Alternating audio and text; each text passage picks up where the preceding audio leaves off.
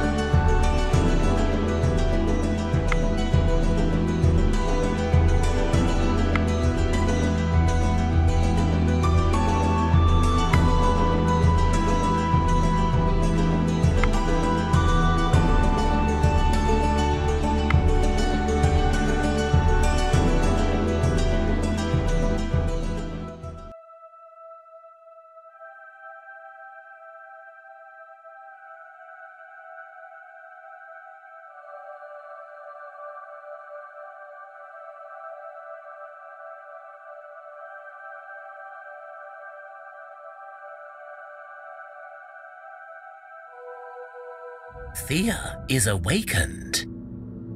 Welcome. No time to waste. You are a deity of the High Pantheon, and you must help your worshippers survive the darkness. So what now, you ask? You are divine, yes, but you have little power, and so you will know the world through your people's eyes. This means sometimes you will encounter your own divine messengers, and maybe even face your own avatars. Weird, I know. Your first mission is to survive. Every critter is trying to make sure you stay down. So get food and craft better equipment to protect yourselves. You will guide your people to victory, either by sheer survival and progress, or by solving the cosmic tree's mystery. I am but a messenger. Theodore, you can call me. But let us focus on you. Thea is a broken land. The underworld is shut, and the undead roam the earth. And creatures of darkness that ruled for a century want you dead. First, go and explore your village. Check the inventory to see your stocks and set people to gather food and fuel, like wood. Without food, people will starve. And without fuel, they will not craft or even heal, so these are really important. Yes, once you've visited your village, check out the people standing outside, the exploring party.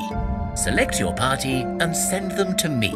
I will wait for your people outside the village. I have marked your people's map with a big blue question mark so they will see where I am. Oh, and if you ever forget what your current task is, just check out your logbook.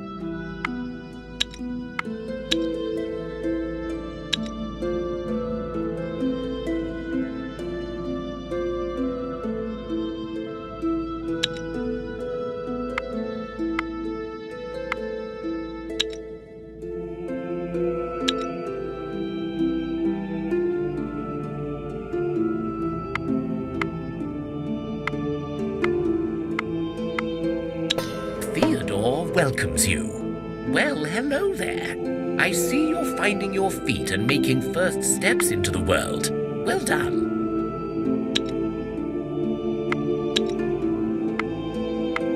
Events such as meeting me will occur throughout your adventures. Sometimes they are random, sometimes predestined, and always varied. Events can occur when you're out exploring, but also globally, or within your village. So remember, leaving your settlement unattended may be dangerous. Many events will ask you to bring stuff or do things in order to move to the next stage. I asked you before to gather food and fuel in your village. So you can gather resources in your village, but also by setting up a camp when you're out exploring. To set up camp, stand on an empty hex and choose the tent icon from the mini HUD. Good. Now events can lead to conversations or just random disasters, but they can also lead to challenges. To show you what I mean, track down a pack of boars nearby, marked by a blue question mark, and bring me back their bones.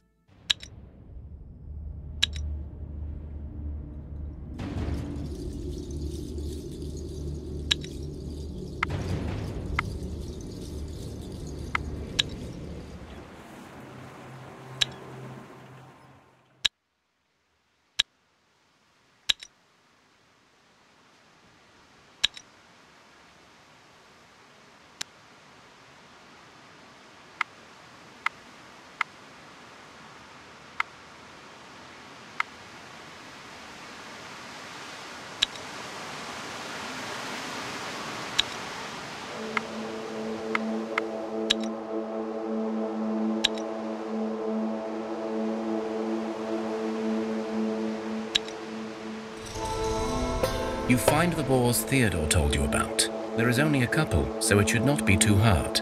However, instead of a straight fight, you can try to do a proper hunt. If you have the right skills, that is. Or better yet, you can go all native on these beasties and wrestle them to the ground. Not an easy option, that one.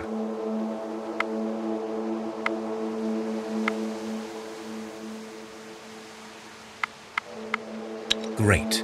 You have the right skill, in this case gathering, to enter into an alternate challenge. In non-fight challenges, the wounds you get during the challenge do not carry over after it finishes, meaning you have less of a risk of dying.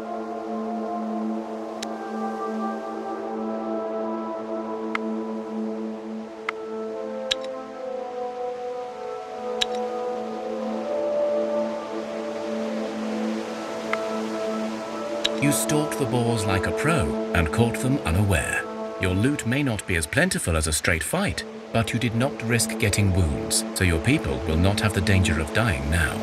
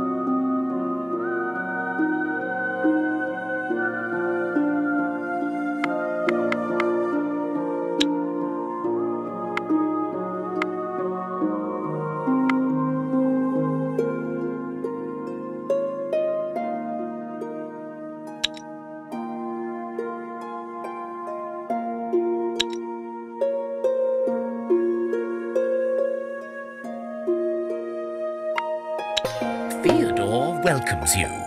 Well, hello there. I see you're finding your feet and making first steps into the world. Well, wonderful. Well done. And keep your resources. They may come in handy on a rainy day, you know. As you saw, you got both experience points and research points, on top of any material rewards. All of these will help you grow stronger. So, you've discovered that some events will let you solve a situation through more than combat.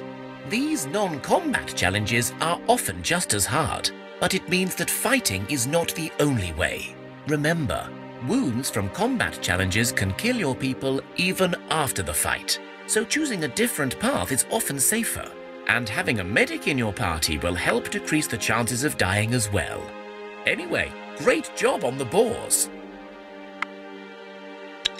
Sure. Firstly, you can always ask me for my tips again. Reset the tutorial in the help menu.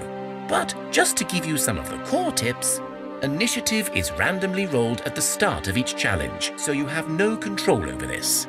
Your party is split into 2 hands, tactical and offensive, and again, this is done randomly. Cards attack their closest enemy on either side, and the round begins from left to right of the table. There are various skills and weapon types that give you special tactical and offensive capabilities. These are only a few pointers, so check out the help manual for more detailed information. Practice makes perfect, you know. So now that the boars are done for, let's practice one more challenge type: social encounters. I spotted a fellow demon called Hurlik, and I want you to convince him to give you some gold. When you have it, bring it back here.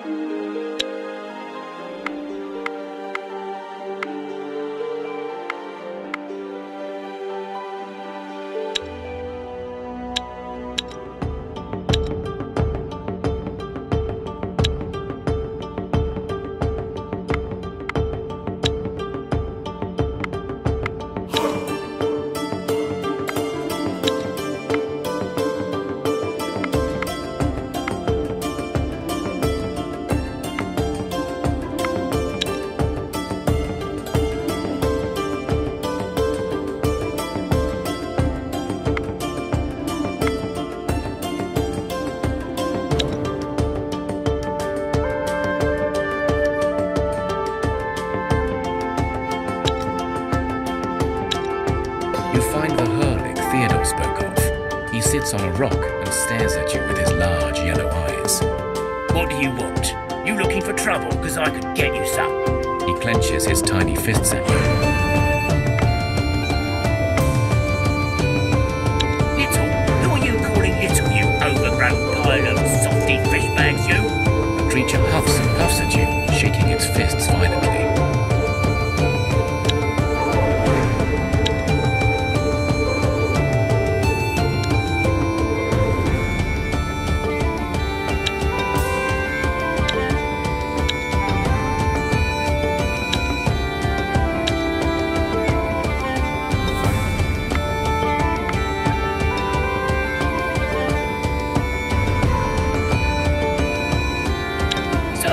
Don't you see that I am a woman? Ah, but a compliment, you say? Well, I suppose being little is way better than being big. So you're kind of clever to call each other little, even though you're clearly vertically challenged. So, what's your business here?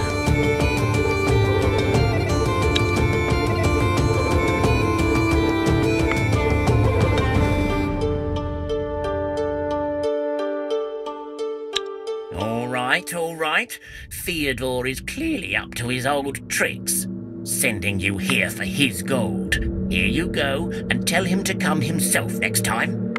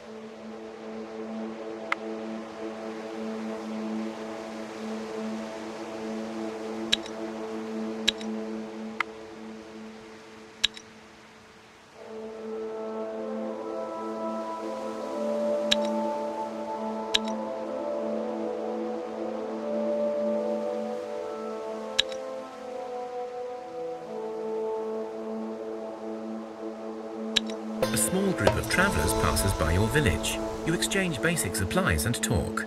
Because of your kindness, they tell you of a herbalist living in a solitary hut out in the wilderness. They say she can cure any poison and even heal wounds, for a price, of course. They give you a map to the herbalist's hut and depart on their journey.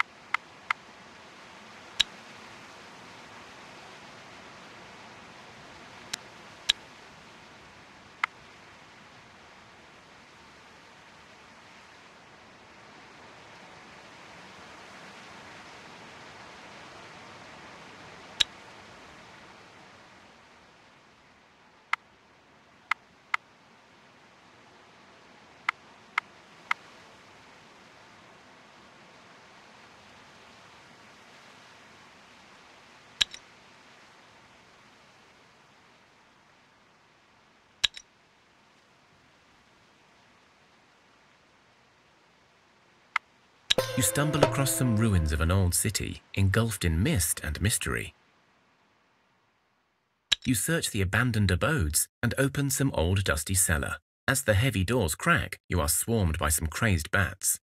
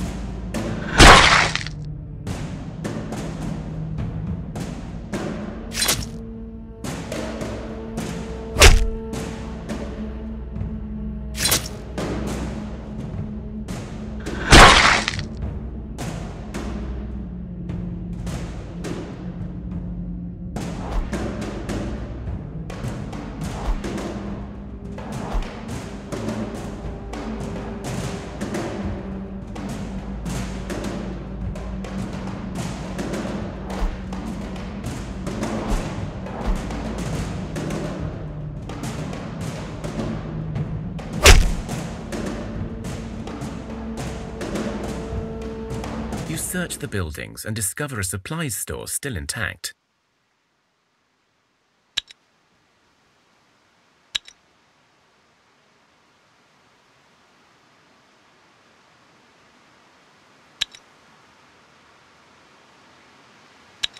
You go down to the fields to check if any crops survived this night, and you discover a large molehill on your way. A peculiar-looking mole carrying a small shovel pops up from the hill and exclaims, "Ahoy!" It seems really happy about something.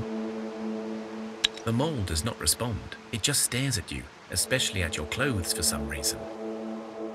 The creature disappears into the molehill.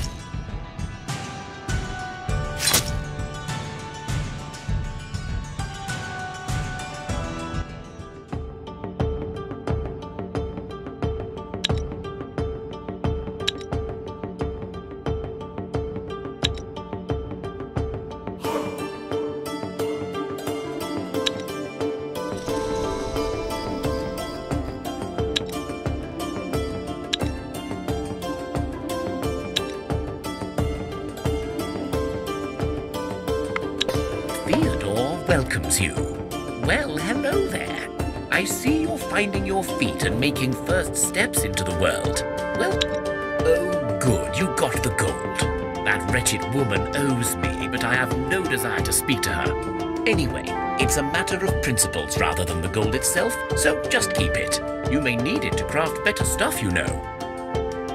In social challenges, as you saw, you will face your opponent, but different skill sets become relevant, such as speech, attractiveness, and will. So just remember, different challenges use different skills. And so your party composition can have a great impact on the way you explore the world. As you perhaps noticed, you got research points as well as XP. You need research points to discover new materials and recipes for crafting and new buildings for your village. Now, you will notice that some equipment, as well as buildings in your village, require a lot of stuff, often things that are not easily gathered or commonly found.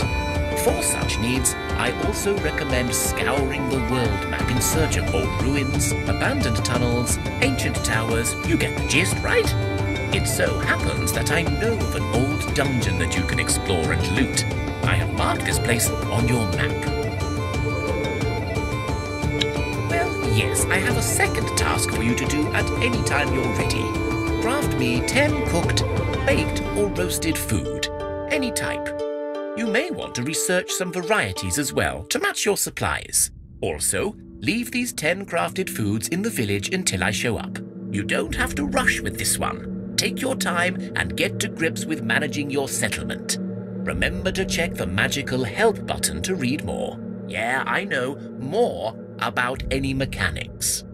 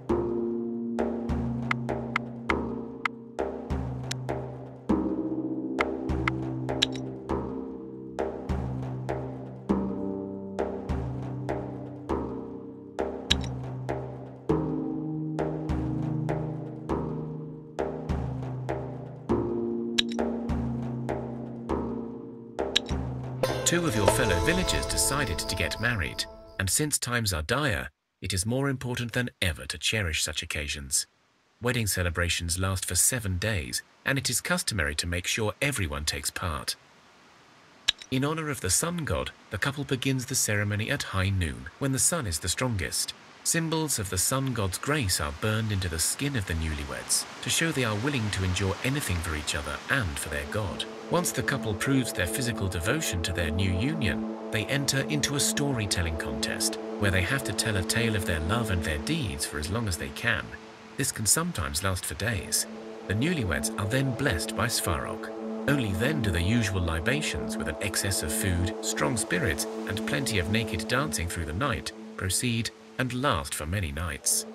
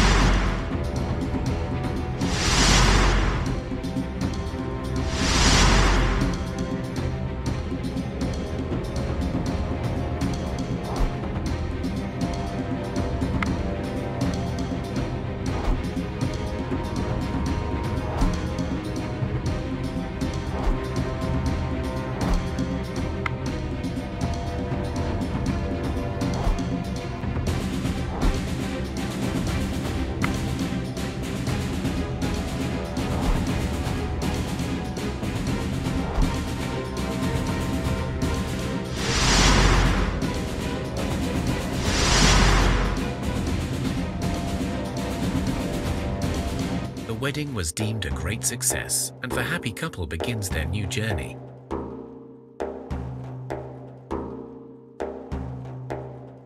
After the wedding, the newlyweds are blessed with the arrival of the much-coveted offspring from the Cabbage Patch.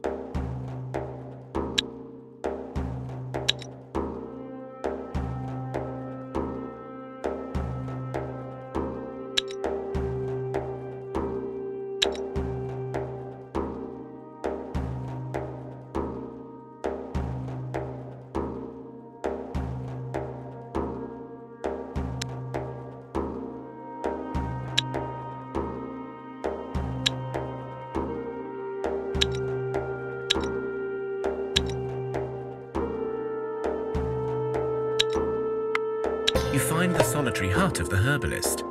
It is a small wooden abode with a straw roof and smoke coming out of the chimney. There is a distinct smell of herbs and medicines in the air. An elderly lady walks out from the house to greet you. Welcome, travellers. What brings you to my home?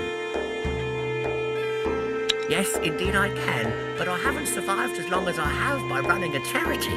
If you wish to be healed, you will do me a favour.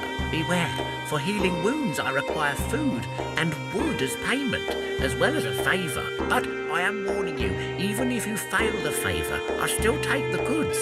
Poisons are cheaper, I only require a favour. So, do you need to be cleansed of a poison or wounds?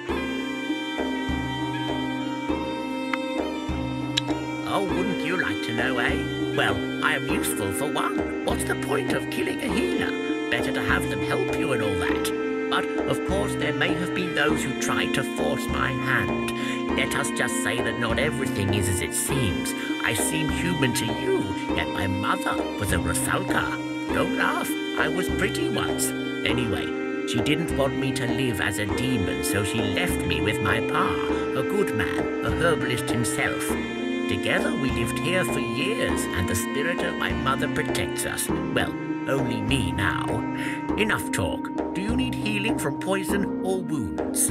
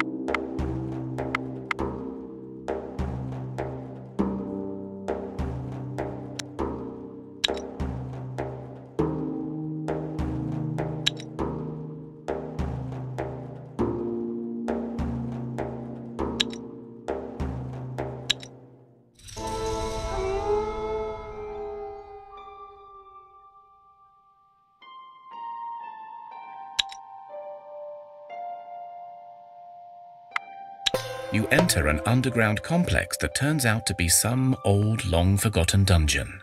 You're not sure what used to be the purpose of these dungeons, but they seem large. Inside, there are two main tunnels leading deeper into the complex. You take a left and go down a long, winding corridor with empty alcoves spread about in equal spaces. Each alcove hides a potential doorway to explore. You enter one such opening, and you arrive at a circular chamber with some kind of an altar in the middle, steeped in purple light from an unknown source. You find some old cobwebs and dust, but you find nothing of interest.